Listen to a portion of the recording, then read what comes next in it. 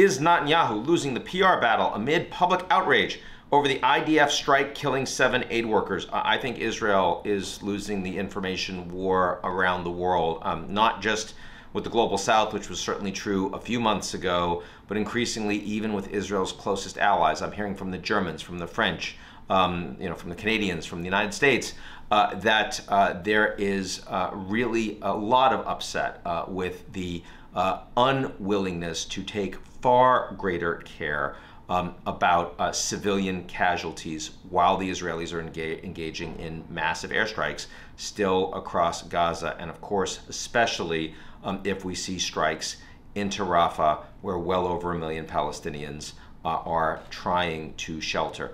This is a big problem for the Israelis. It's a big problem for Netanyahu, but no end in sight right now, and the potential for the war to escalate continues to be very, very real.